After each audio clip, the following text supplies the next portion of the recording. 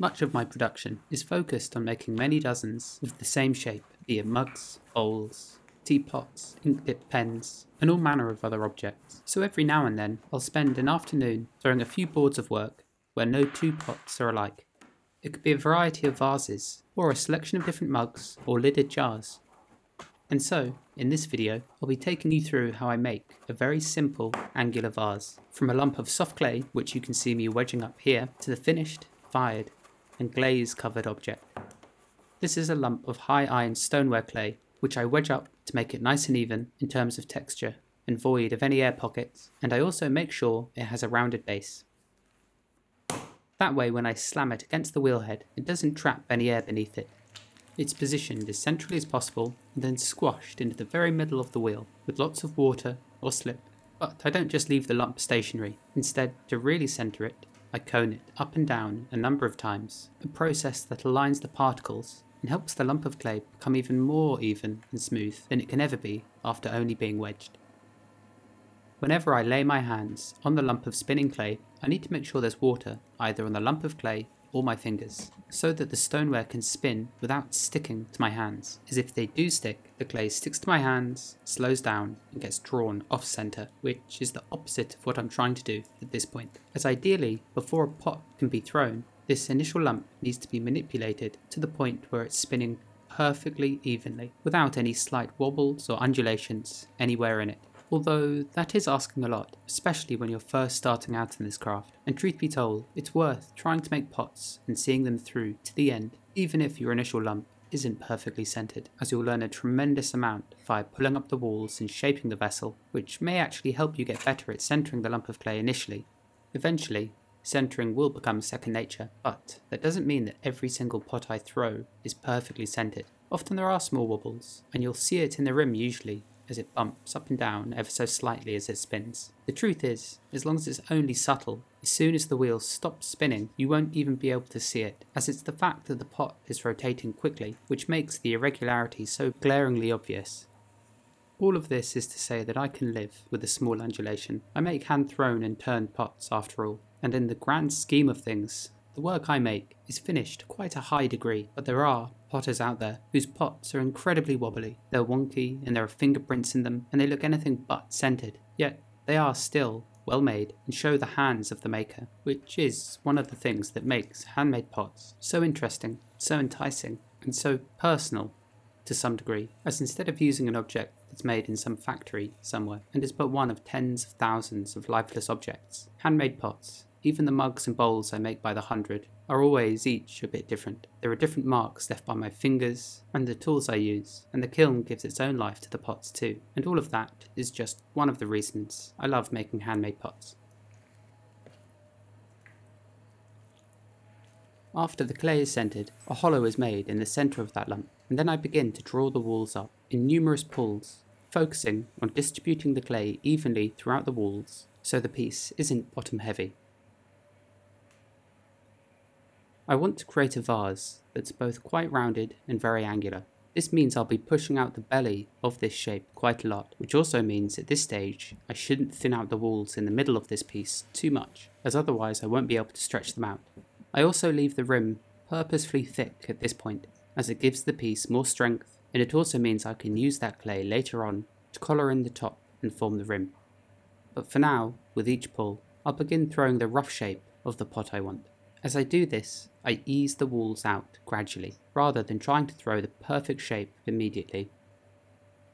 And typically this is something you always do when throwing and trimming pots on the wheel. You don't want to rush any process, such as trying to pull up too much clay at once, as doing so can cause a thin spot to appear at the base with all that weight above it. And normally if that happens, that thin spot will buckle and the pot will collapse. The same goes for when shaping pots, especially for those which aren't just straight cylinders, so I belly the form out gradually, rather than trying to do it all in one go. And as you can see on this piece, there is a slight wobble that's materialised in the rim, but I'll deal with that a bit later. For now, it's time to throw the more distinct angles into this shape. There's the lower portion, which I always try to make account for at least half of the overall height of the vessel, as proportionally that's what seems to look best, and it keeps the pot from looking stout and clumsy. with the lowest angle approximately thrown. Next I do the waist, which angles inward ever so slightly, and at this point, after being stretched out, it's easily the thinnest part of the pot. Next I throw the shoulder, and for this part, as it overhangs, I always keep one hand inside, supporting the wall from underneath, which prevents it from slumping inward, potentially. The wobble in the rim does throw me off a bit, especially when it comes to throwing this portion of the pot. So at this point, I'll take a sharp potter's needle, which is steadily pushed through the rim just below the lowest point of the undulation. As soon as I can feel the needle on my finger on the inside of the form, I lift both hands away together, taking the excess clay away with them. The rim can then be compressed and gingerly corrected, and then it's thrown to be more vertical, and so it tapers to a finer point, as the glazes I use tend to react nicely over sharp edges like this. I then spent a little more time refining the form, easing out the angles, getting the pot to the point I want it so it can be tidied up and removed from the wheel. This process of tidying the pot up begins with all the water being sponged out from the inside, as if it's left in the pot overnight. It can weaken the base as the clay becomes too saturated with water, so I remove practically all of it. And then with the throwing stick, I just eased out the middle section just a tiny bit more by pushing the curved end of the wooden tool out against the soft clay without much resistance from the outside. I then scrape away the skirt of clay from around the bottom, correcting the form so it angles in and matches the walls above it. I then use a straight-edged metal kidney to scrape away the slip from the outer surface, leaving a lovely smooth finish. And instead of digging the metal harshly into the clay, I'm in fact pushing the clay out against the metal edge, whilst the tool more or less stays stationary. Doing it this way round typically causes less issues, such as the relatively dry clay of the walls suddenly sticking to the metal tool and violently being drawn off centre and the pot destroyed. To clean up the middle part of this pot, I switch to a metal kidney that has a sharper edge, which once again I push the clay from the inside out against it, and I move my fingers on the inside gradually up against that metal edge to remove as much of the slip as possible. Slip, for those who don't know, is just really saturated clay.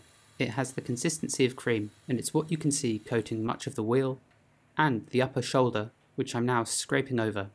If I were to leave this on the pot, it would dry eventually, but that process would take far longer than necessary, and there's no way I can pick a pot off the wheel if it is covered in slip, as the sticky slip covering the pot just sticks to my hands, and there's no real way of making a firm grip on the piece without my hands just slipping off, or distorting the pot. Even if I were able to pick up the slip-covered vessel, popping it down on the wearboard creates another issue, as my now slip-covered hands won't easily release from the pot, and as I drag them off, the pot will likely be deformed as my hands detach. So, removing the slip helps the pot to dry out faster, but it also means that it leaves the surface relatively dry, and as I dry my hands as well, I can easily pick the pot off and place it down without anything sticking, or the pot being deformed. And that's the first step of this pot's creation done. Next, as it's still so soft, I'll leave the pot out overnight so that it can dry until it's a state we call leather hard.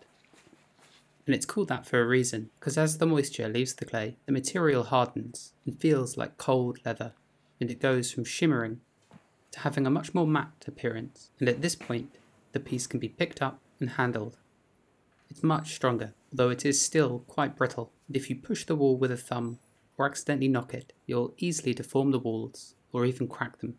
So, to start, I need to attach the pot back to the wheel, and I do this by brushing slip over the base and then tap centering the pot back into the middle. The slip quickly dries, welding the pot in place.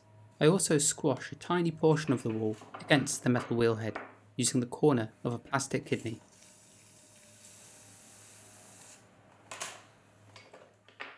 Next, the trimming can begin. This is the process of shaving away the outer layers of the pot, which removes some of the excess weight and refines the shape. These are my trimming tools. There's a real mix in here, but the ones I tend to use the most are these tungsten carbide ones. They're exceedingly sharp, but very fragile, hence why I keep them in a box, to keep them from rolling off my workbench and smashing on the floor. The tools I use for trimming stoneware are primarily made by Phil Poberka of Bison Tools. They're difficult to get a hold of these days, as I think there's more than a year-long waiting list at this point, but they're worth every single penny if you can ever get your hands on them. They tear through the clay with ease, and their sharp edge lasts for such a long time. I must have turned many thousands with some of them, and they're still practically as sharp as the day I got them. Clay, as you might know, is an incredibly abrasive material, and the steel tools I have, if used to the same degree as these, wear out over the weeks and months I use them. The blade's edge blunts and the metal wears away, although those types of turning tools are a bit more beginner friendly, as you don't necessarily need really sharp tools to actually turn clay. They certainly help when the clay's dried out a bit too much, but they also tend to catch more, and if you aren't fully in control, or if you haven't got much turning experience, there's a chance you'll either just destroy your pot, break the tool, or even cut your fingers on the sharp blade. After I've trimmed over an area, I scrape over it with a sharp metal edge to get rid of the more prominent turning marks left by the tool and to make sure this part of the pot is nice and straight. I then move on to the next area, trimming with a flat blade but focusing the pressure on the corner of the tool so it really gouges away a lot of material as I run it over.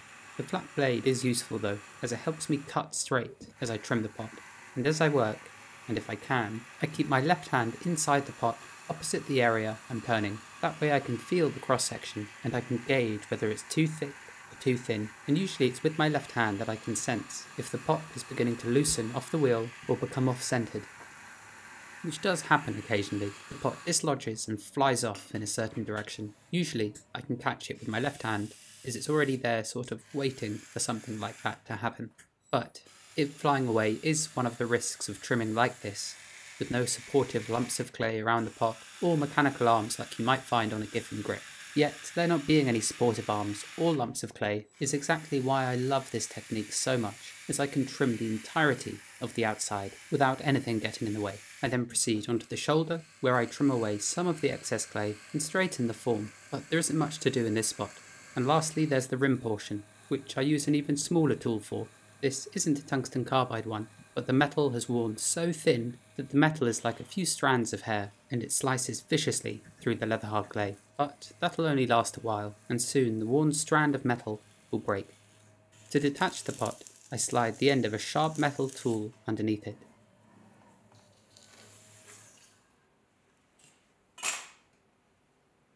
There was a bit of weight in the bottom, so I'll need to trim just a bit more away from the lower half of the vase, and of course turn the base itself. So I flip it over and place it back down, and then gently tap the pot into the centre. I then took 3 lumps of relatively soft clay and carefully pushed them around the rim, not with enough pressure to actually deform the pot itself. Really, they're just making contact. If I use clay that's too soft, it can be difficult to remove afterwards, so I tried to use clay that's just a bit on the stiff side. And once fully secured in place, the trimming of the bottom of the pot can begin. But to help the piece stay pinned down, I place a spinner tool on top through which I can push down. This device distributes the pressure evenly, which is particularly useful when the base of the pot is relatively thin, as if I were to just push down using my fingertips, the pressure is very focused, and that could quite easily cause the base to sag inward if it is too thin. It also prevents my fingertips from rubbing against the coarse clay as it quickly spins around. Now, if I was only trimming a handful of pots, the coarse clay rubbing against my fingertips isn't really going to be enough to damage them. But if I'm spending 10 to 20 hours a week trimming pots, then a tool like this suddenly becomes very useful and stops what can be quite an uncomfortable sensation as the skin on your fingertips is slowly ground down and they become red and raw. All of the trimmings created during this process are easily recycled. I just dump them all into a bucket and then soak them with water, and as they're so thin, they quickly disintegrate into a fine sludge, which is then mixed thoroughly, spread out on a plaster back, and once enough moisture has been removed from it, it can be quickly wedged up until it resembles the clay you see at the beginning of this video, which can then be used to throw new pots with, which means there's very little or almost no waste during this process. That is, of course, until you fire the pots. Beyond that point, if you make a mistake, or a pot needs to be smashed, there's no way to reclaim that clay, unless you grind it into tiny particles, which can then be added back to the clay to act as grog. And that's actually what they do in many cases, and this grog that's added back makes the clay stronger and less likely to warp or crack as it dries. It'll even shrink less. One day I'd love to have the machinery to be able to do this, as then I would practically have no waste whatsoever, as I'd be able to recycle even glazed pots. With the lower section done, I can move my attention to the base itself, which I bevel around the outside, which creates a point of contact that's less likely to chip and it also makes the pot appear as if it's hovering ever so slightly over whatever surface it's placed upon. It also removes just a tiny amount of weight from the bottom of the pot. Then it's time for the base itself, which is simply trimmed flat, removing the lines that are left over from the throwing stage when the pot was wired off the wheel. Throughout this entire trimming process, I'm gripping the tool incredibly tightly. I lean my upper body weight onto my arms to help keep them stable, and I try my hardest to keep the blade steady, even when slicing through clay that's undulating slightly. You want the tool to remain steady and not have the clay you're trimming influence it, as if you are trimming and you follow the wobble in the pot, you'll only exacerbate it and make it progressively more pronounced.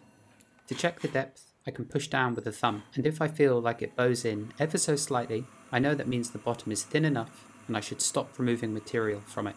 But if you press it and it feels really solid, then you should keep going. And as I felt there was enough clay in this, I went over the bevel again, and these blunt steel turning tools actually leave a relatively burnished surface, compared to the tungsten carbide tools at least, which just rip through the clay, tearing out the particles of grog and leaving long scratches in the surface. To burnish the clay even further, I use a smooth metal kidney to compress the clay and really even out the surface, preparing it, like a canvas, for my maker's mark, which I'm going to be stamping into this area. At the same time, this will be the only exposed clay that's left on the vessel once it's fired, so I want it to be really carefully finished and considered, just like the rest of the pot is. Once the lines are crisp, I can stamp it. And to do this, I use a maker's mark that I made myself, carved from a block of porcelain, the mark being opposite at this stage, as obviously it reflects once stamped. I use porcelain as it's very strong and durable. It also shrinks almost 20% once fired, which means I can carve it larger, which makes it easier to do, and then it shrinks down nicely to a much smaller mark. And whilst these few clips show this process very quickly, I've made another video which is just about carving your own maker's marks, and I'll leave a link to that on screen now and in the description below. The next step is packing all the pots once they've dried out into my electric kiln for a bisque firing to 1000 degrees Celsius. For this kiln, elements in the wall gradually heat up overnight. The pots themselves are carefully placed inside, as when bone dry, they're incredibly delicate objects, and all it takes is one knock to fracture or chip the pot. And although I didn't film this particular vase being placed inside the kiln, you can see it, top right, placed inside and balanced on top of another vase. Once full, the kiln is closed up, sealed, the power is turned on, and then the firing is started, and the kiln will click into life.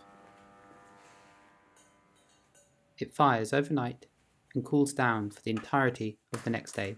Then, the following morning, it can be unpacked, and the next step for all of these pots is to have their bases waxed. This acts like any other wax resist, and by coating it on the base of the pots, it will prevent that area from being covered in any glaze, which is necessary because if glaze comes into contact with the kiln shelf, it'll stick the pot to it, meaning it probably needs to be smashed off, likely destroying the pot and damaging the expensive kiln shelf. When I centered these, I want the most centered part to be the base, and not necessarily the rim or the sides of the pot, which you can see are wavering ever so slightly. I then very simply brush the wax over the base of the pot. And I dab just a little extra over my maker's mark to make sure it's really covered. Next comes the glazing itself, and this is essentially a solution of raw materials such as nepheline cyanide, clay, feldspar, talc, and red iron oxide, hence the colour. These ingredients are mixed in a certain combination, they're like recipes, and then the pot is carefully dipped into it. Not only is the clay harder now it's been fired, but it's also absorbent, like a sponge, which means as it's dipped, the water all those raw materials are suspended in is drawn into the body, leaving a layer of the raw materials on the surface of the pot, wherever there isn't wax. And it's this layer of glaze that will ultimately melt into a layer of glass that shrouds the pot. I glaze the outside of this vessel first, and tomorrow, once the outside layer has dried, I'll coat the inside, but there were a few patches around the rim I needed to touch up.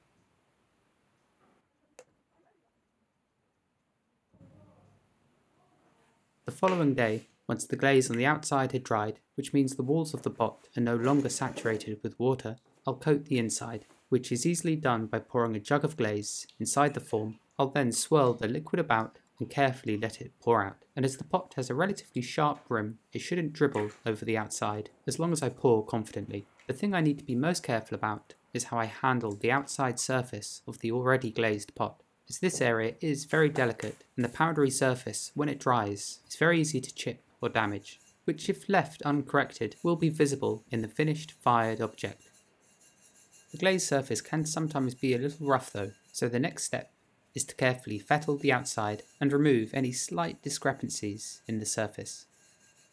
I work over a basin of water so the excess glaze dust that falls off is collected, and that way I can recycle it back into my larger bucket of glaze, so once again, very little is wasted. The walls don't take long, but even though I wax the base of the pot, there's still always some glaze that settles onto that wax surface, and so this part of the vase I need to be a lot more careful about tidying it up, as every last speck of red glaze needs to be removed, which I simply do with a soaked sponge. I'm very careful not to wipe away too much, and I try to make the line where clay and glaze meet as pristine and straight as possible. It's slow work, and arduous work too, but it makes a big impact on the quality of work, and all that care and attention is noticeable after the object has been fired. The next step in this long process is packing the gas kiln. I fire using a Roda KG340, which has a capacity of 340 litres or about 12 cubic foot, and depending on the size of the pots of course, I can usually fit anywhere between 100 to 160 pieces in each firing. Each pot is placed inside carefully so it doesn't touch anything else. There can be about 2 to 3 millimeters between each pot, but they absolutely cannot touch, otherwise during the firing the glazed surface on each will melt, fuse together, and they'll have to be snapped apart or broken. It's like one big jigsaw puzzle really, as I'm trying to use the space as efficiently as possible, squeezing in as many pots as I'm physically able to, as not only will the kiln fire better in reduction as there's less space for oxygen to physically be, but it also makes each firing more cost effective. One of the most crucial parts of packing this kiln is placing the 2 packs of pyrometric cones inside. I make sure I can see them through the spy holes in the door, that way I can observe them during the firing and watch as they slowly bend over due to heat work at very specific temperatures. And it's these cones really that I'm going by, rather than simply reading the temperature on the digital readout, the information on which is given to me by a thermocouple that sticks into the back of the kiln. Early the following morning the kiln is lit, and whenever you're lighting a gas kiln like this, you do it with the door open. That way there's no risk of letting gas accumulate inside and then suddenly igniting it, which may, given the right circumstances, cause an explosion. Once all 4 burners are lit and placed on the lowest possible setting, I close the door and seal it tight. This firing will last about 9 hours from beginning to end, and unlike my electric kiln, which is completely automatic, this kiln is fired entirely by hand. So I start at about 7 AM in the morning, and I open lots of windows to make sure there's plenty of ventilation in the studio. These are what the cones look like as they bend over during the firing, and what I'm looking for is all 3 slumped over like so. That's when I can switch the firing off, but that doesn't happen until the kiln has reached about 1300 degrees Celsius, which is about 2372 degrees Fahrenheit. Until reaching 860 degrees Celsius, there isn't much to do. I just occasionally increase the gas pressure, and every 30 minutes, on the dot, I take notes, measuring the time, temperature, the gas pressure, the air pressure, and the damper position. At 860 degrees, I initiate reduction. I do this by greatly increasing the gas pressure and the air pressure, whilst throttling the flues so the exhaust can't escape so quickly. This means that inside the kiln, the gas is burning with insufficient oxygen, and thus the fuel ends up finding oxygen from inside the clay and the glazes, and it's that which changes the colour. If I were to put these same glazes in an electric kiln, they would look entirely different, and they wouldn't be nearly so nice. Towards the end of the firing, I'll start opening the spy holes and looking at the cones, and once I deem them sufficiently bent, the gas and air pressure can be switched off.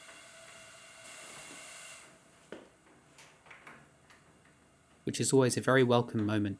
Some peace, finally, after a long day of rushing gas and an air compressor that periodically bursts into life. About 36 hours later, the kiln is now cool enough to unpack.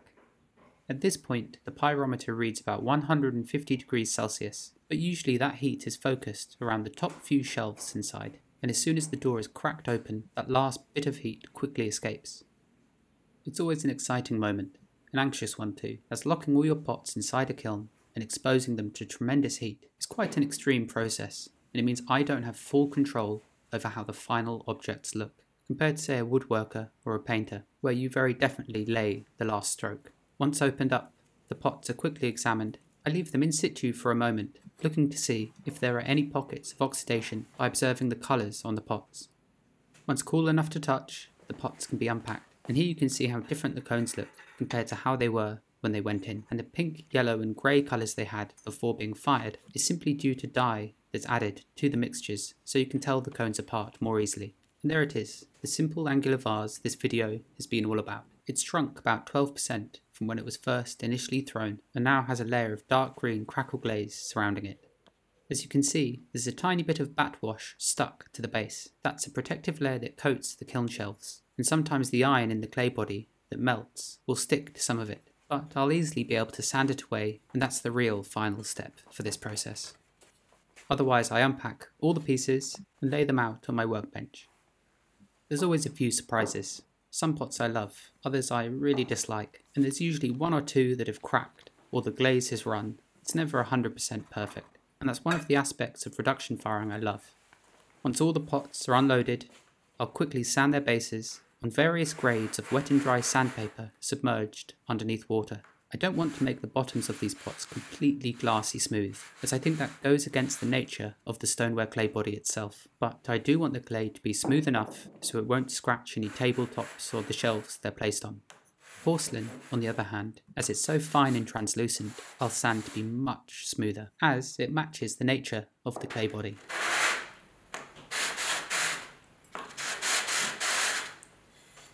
And here it is, from a thrown pot to the finished glaze-fired object, with a narrow foot and a sharp beveled rim that's ever so slightly breaking into a sort of brown, almost metallic tone as the iron-bearing clay beneath begins to shine through. It's a long process, and in actuality this will take weeks or months, as I never really work on just one object alone. But I hope this sheds some light on the process, and I hope you enjoyed this film too. And like always with these longer videos, let me know if you made it all the way through. And thanks so much if you did, and I'll see you next time.